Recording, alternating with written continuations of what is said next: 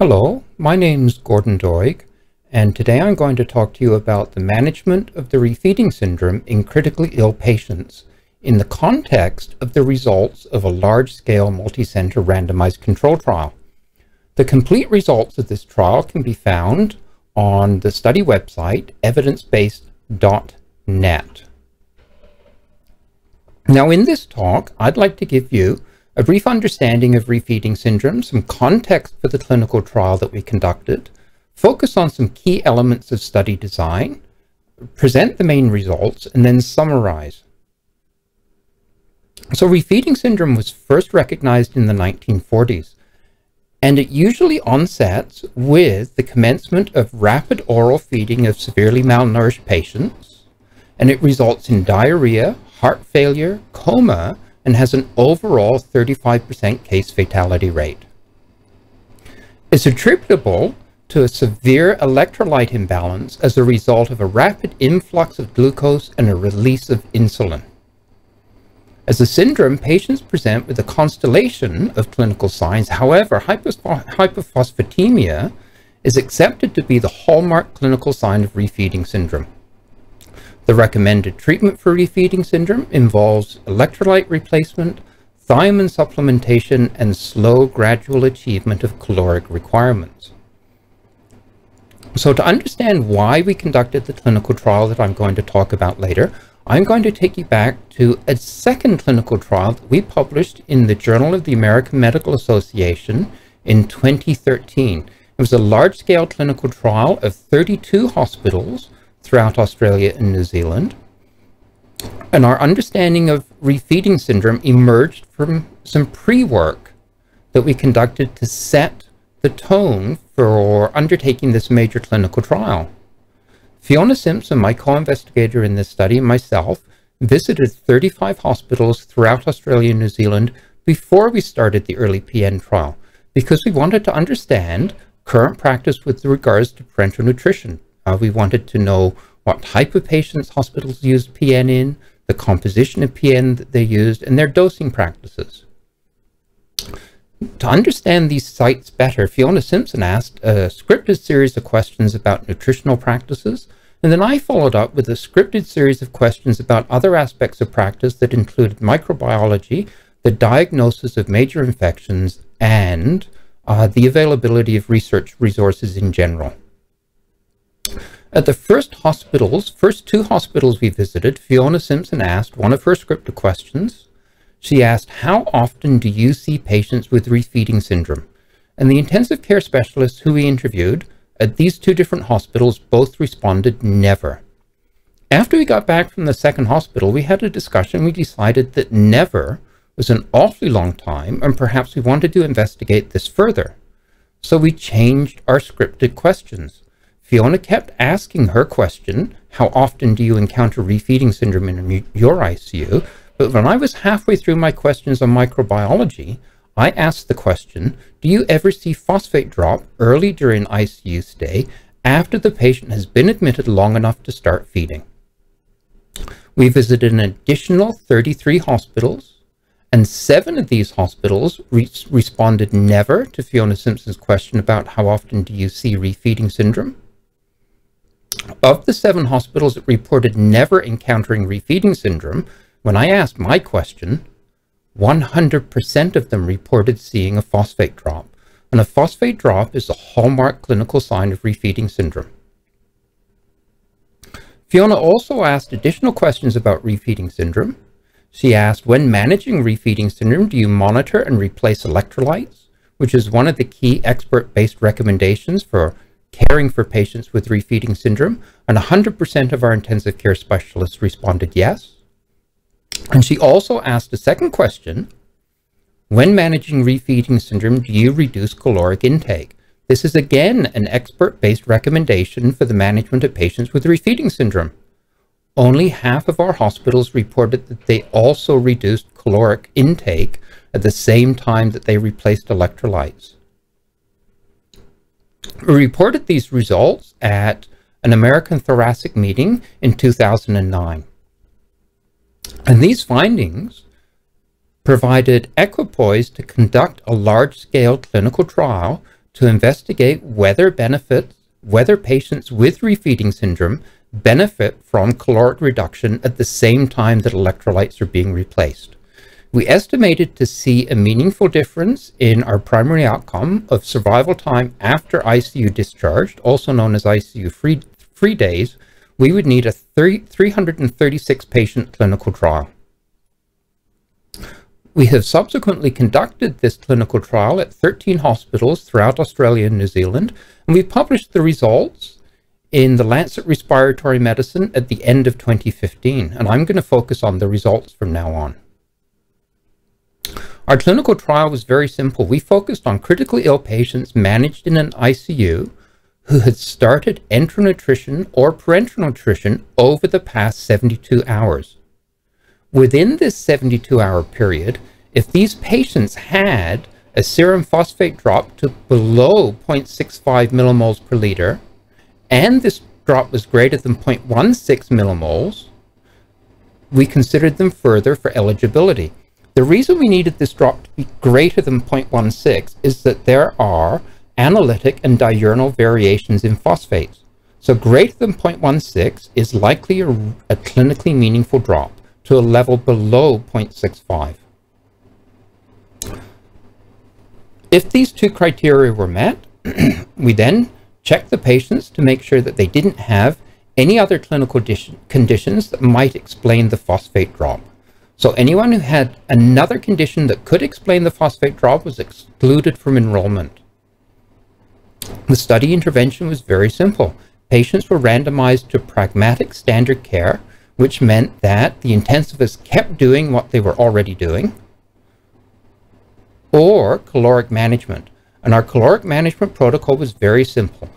Caloric intake, energy intake from enteral or parenteral nutrition was reduced to 20 kcals per hour for at least 2 days.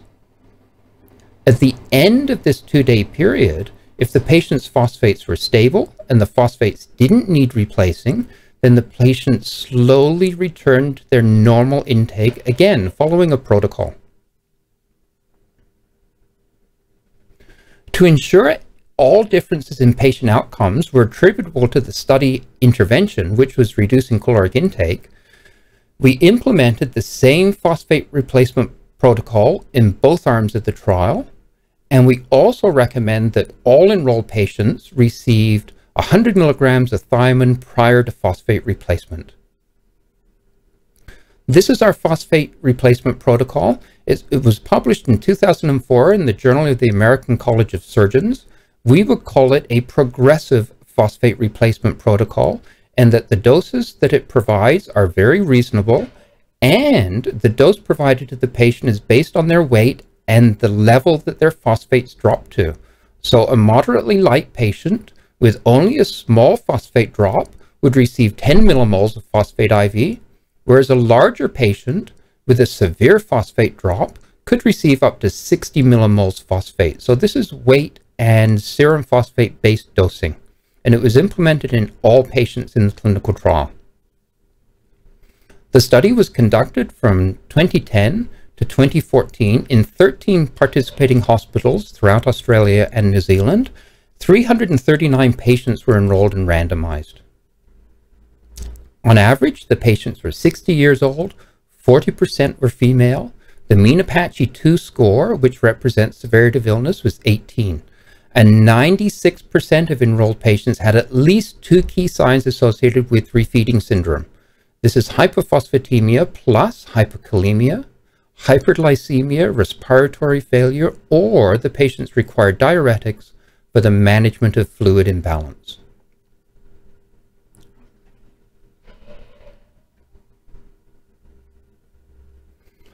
Looking at baseline balance, there were no differences in age, or sex, or Apache 2 score, or the percent of patients who were ventilated who were randomized to both arms of the trial.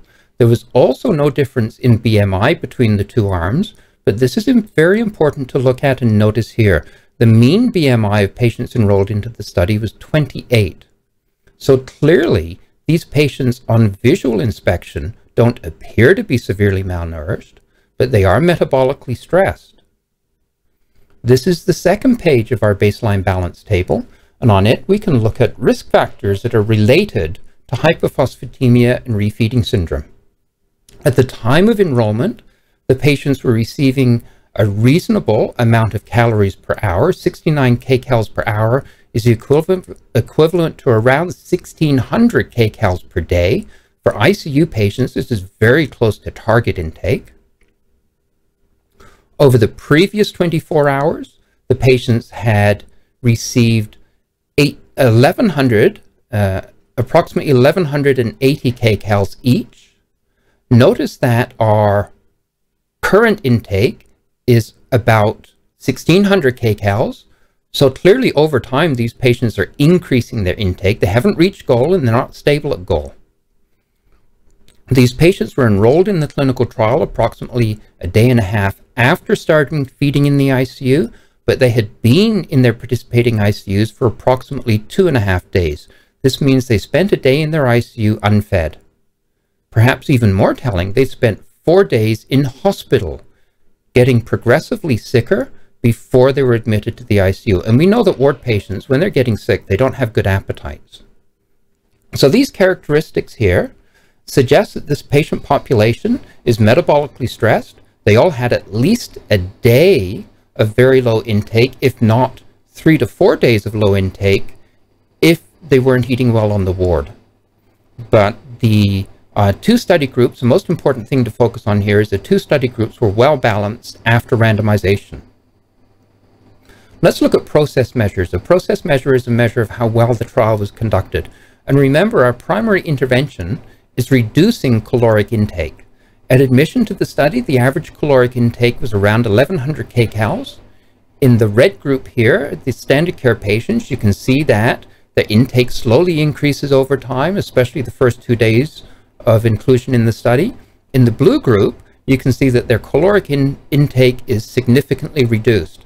And in fact, although the study intervention only lasted 2 days, the return to normal intake was gradual over time with an additional 3-day protocol, and we achieved significant differences in caloric intake between these two groups on each of the first 5 study days.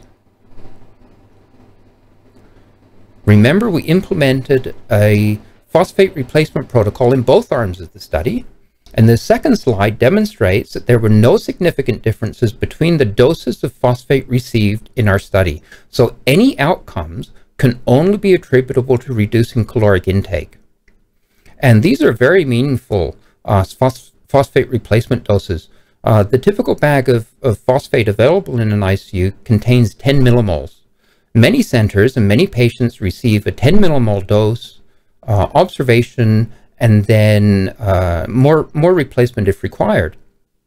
Here we can see that the Taylor protocol, which was weight and serum phosphate based, resulted in an average dose of around 25 millimoles.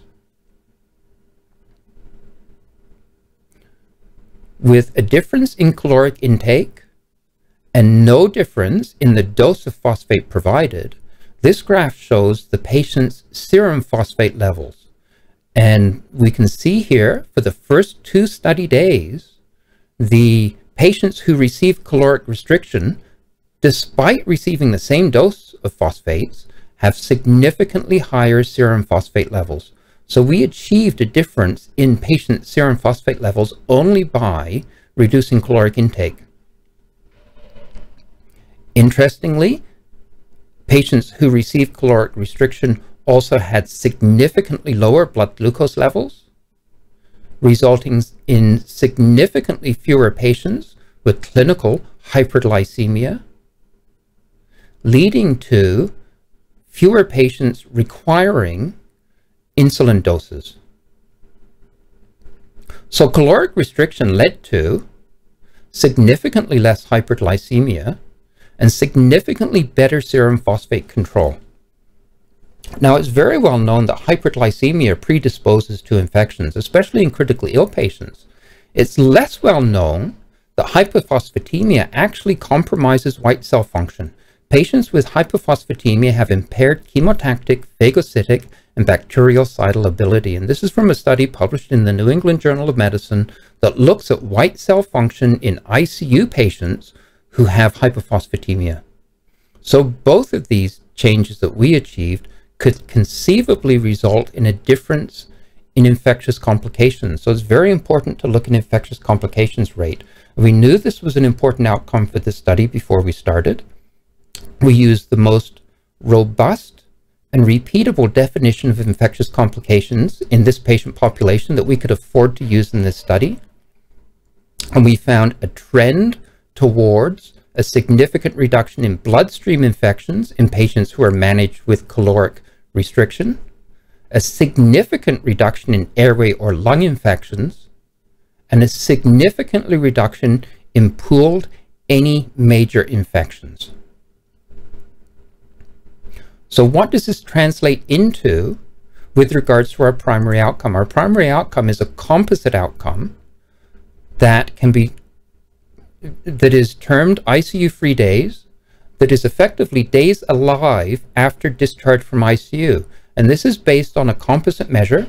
It includes calculation of overall survival time, vital status at the end of the follow-up period, time spent in ICU is subtracted from overall survival time, and patients who are not discharged alive from the intensive care unit are discounted in this process too. So let's look at each of the individual measures of this composite outcome. Overall survival time in the blue group, we can see that we have significantly longer overall survival time compared to the standard care patients. There's approximately 5 extra days of overall survival in the patients who had caloric restriction.